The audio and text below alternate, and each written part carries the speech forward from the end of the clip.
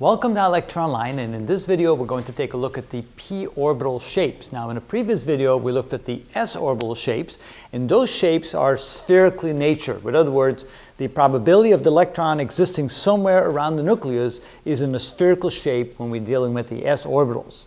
But the p-orbitals, they're a little bit different. And so for that we need to take a look again at the quantum mechanics solutions of the Schrödinger equation. And what we're finding here is that in the phi direction and the theta direction. Now what is a phi direction, theta direction? Let's go back up to our drawing over here. And so in the three-dimensional world, when you want to use spherical coordinates, we use r as the distance from the origin to the point in question. We use phi as the angle between the x-axis, and I might as well label these axes. So this is the x-axis, this is the y-axis, this is the z-axis. So it is the angle from the x-axis to the point in question around the xy plane. And then we have the theta angle, which is the angle from the z-axis down to the point in question. So those are the three-dimensional units, so to speak, that we use to explain a position in space using spherical coordinates.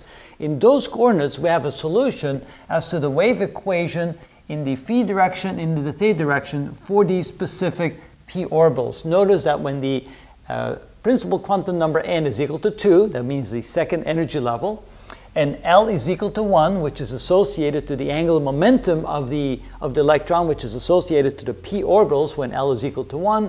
And then we have 3 p orbitals, which is kind of numerically associated with m sub L. This is a magnetic quantum number, but there's a little bit of different reasons why this one exists this way, but it does seem to indicate there should be 3 orbitals, and we'll get into that in a later video. But anyway, going back to the solution of the wave equation, the Schrödinger equation, we'll see that in the phi direction, for L equals 1 and m sub L equals 0, there's no dependency on the angle, but there is a dependency on the angle in the theta direction. In other words, away from the z-axis, as the angle theta gets bigger, there's a dependency of the wave function.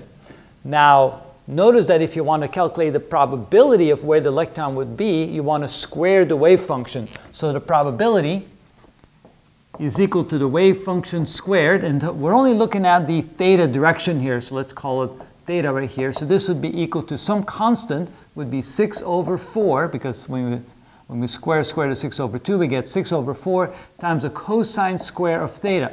So the dependency is right there. It depends on the cosine of the angle. So the probability of finding an electron in the theta direction, so to speak, depends on the angle theta. Now, notice when the angle is 0, the cosine of 0 is 0, that means along the z-axis we have the maximum probability of finding the electron. As the angle gets bigger, when the angle becomes 90 degrees, the cosine of 90 degrees is 0. So that means there's 0 probability of finding the electron in the y direction. Then if we continue with the angle to 180 degrees, the cosine of 180 degrees is minus 1, but since we square it, we get 1 again. That means we have maximum probability to find it along the negative z direction. So we find large probability of finding it here, large probability of finding it here, and as the angle gets bigger, we find a smaller and smaller and smaller probability. And so that's where mathematically we come up with these lobe shapes in this direction. And so we can then say that the p orbital along the z-axis must kind of look like that, simply based upon the mathematics of the solution of the Schrödinger equation. We know that in the z direction the orbitals should look like that. But what about the x and the y direction? Do we have any dependencies there? Well, it turns out when we have m sub L plus or minus 1, we have a different solution for the probability of finding an electron in the phi direction and in the theta direction. Notice in the theta direction we now have dependency of the sine of theta. Why? That means we should find the maximum probability along the xy plane and the minimum probability along the z-axis. So let me use a slightly different color. So we can then say that along the plane here, and I'll draw a dashed line here for the negative y direction, and here for the negative x direction. So somewhere along the xy plane, we would find the maximum probability, or that's where we have the maximum probability of finding an electron in the xy plane when the angle of theta is equal to 90 degrees because the sine of 90 is 1, and so the maximum probability would be somewhere in the xy plane. But now there's also a dependency on the phi angle right here. And notice it's e to the plus or minus I phi. And so, well, what do I do with that? Well, it turns out the definition of e to the I phi is equal to the cosine of phi plus I times the sine of phi. But to find the probability, we have to square that number. So let's go ahead and square that. So we have e to the 2 I phi is equal to the square of this, cosine of phi plus I times the sine of phi, the whole thing squared. And if we square that, we get the cosine square of phi plus 2 times I times the cosine of phi times the sine of phi. There should be a cosine right there, plus I squared times the sine square of phi, and I squared is -1, so actually that becomes a negative, so it's negative sine square of phi. Oh, I said phi and I wrote theta, so make it phi. There we go. So besides having a dependency on the sine of theta, we also have the dependency on the angle phi in terms of cosine square of phi and the sine square of phi.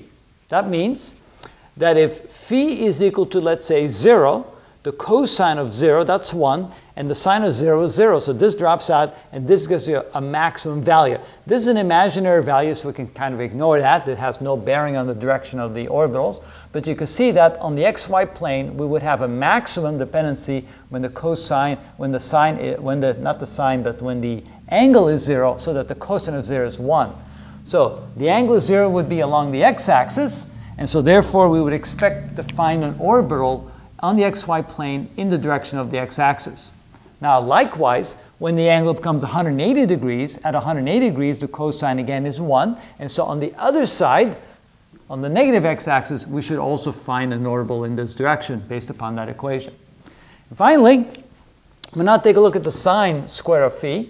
Notice that when the angle is 90 degrees, the sine of 90 is a maximum. Since it's squared, we get a positive value. Even though the minus sign is there, it simply just puts it on the other side of the xy plane. So if the angle is 90 degrees, we find the maximum at the minus value. So that means at 90 degrees, y-axis, we would find a maximum in the negative y, so we get a lobe shape over here. So there's another orbital. And then again, when we're at 180, not 180 degrees, but at 270 degrees, we find that 270 degrees, the sine of that is a maximum value, so therefore we have another lobe on the other side of the axis right there. And so we find that the p-orbitals tend to have these lobe-shaped structures in the positive and negative z direction, positive x and y, positive x and negative x direction, and a positive negative y direction.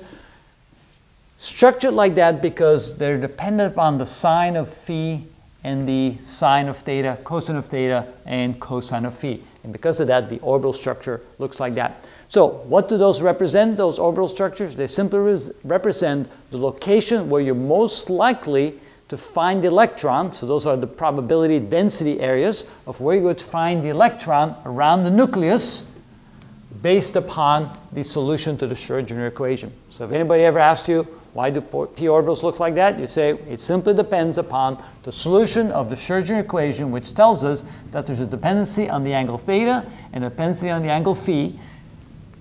And so based upon the three-dimensional coordinates that we use, the spherical coordinates that we use, we then determine that the p-orbitals need to look like that. And there you go. That's how you explain the p-orbitals.